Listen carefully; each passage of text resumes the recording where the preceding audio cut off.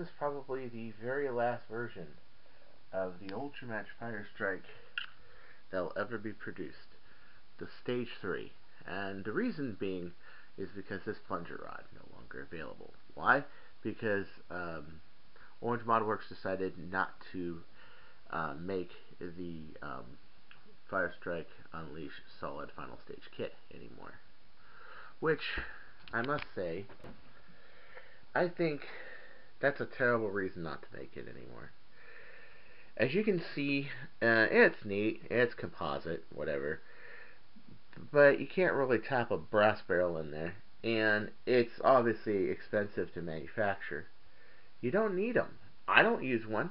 I use my ZDS setup, which, as you can see, as tradition of an R-spec Firestrike, the top cover is always off of it for the reason of adding airflow if you don't have the light. But this one also, well, if you do have the light. This one, of course, doesn't have a light anyway, but it makes it so you can see the counter spring right there. Well, it's a little hard to see.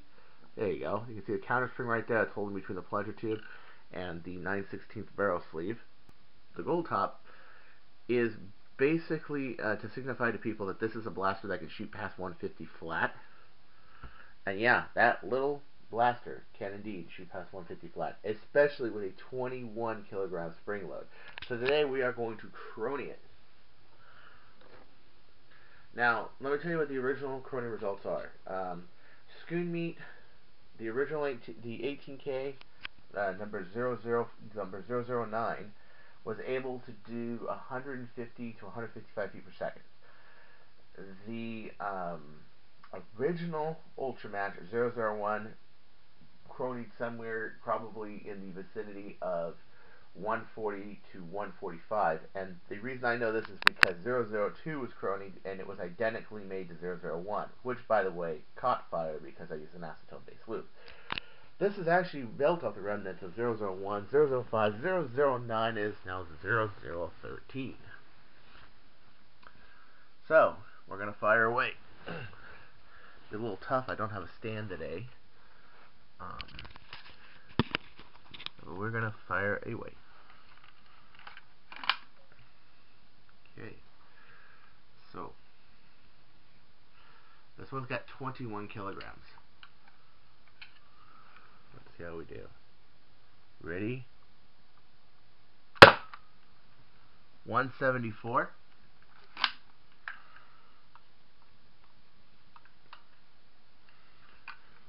And these are push rod. They're not coupler. 173. Look at the consistency of the feet per second. Now watch, the next one's going to be totally off, right?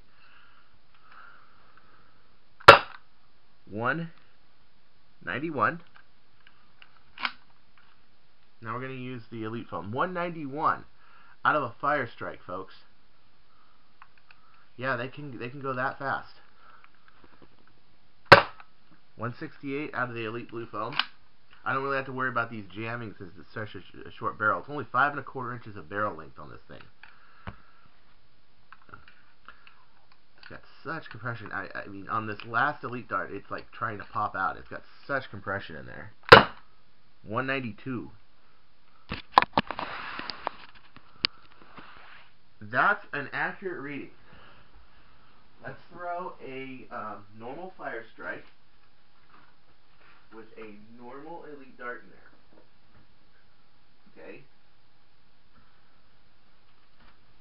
So now I'm going to take, just so you guys know that this isn't off or anything, because it's not, I'm going to take a normal Firestrike and a normal Elite Dart and fire it through there. It was kind of funny. I fired the switch shot through there and it did 47 feet per second. It's like, I can't believe we ever fired. Okay, this is a stock Firestrike. 66 feet per second. Okay. Let's grab a couple more Elites. That was a little bit of a worn dart. Grab a couple more Elites. That was a little bit of a worn dart there. 66 feet per second. 78 feet per second.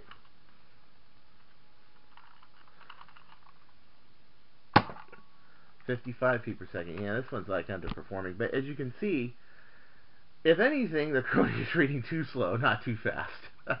But the middle one was a brand new dart, and the other two were older darts. That goes to show you with the elites how much velocity you can lose with older darts.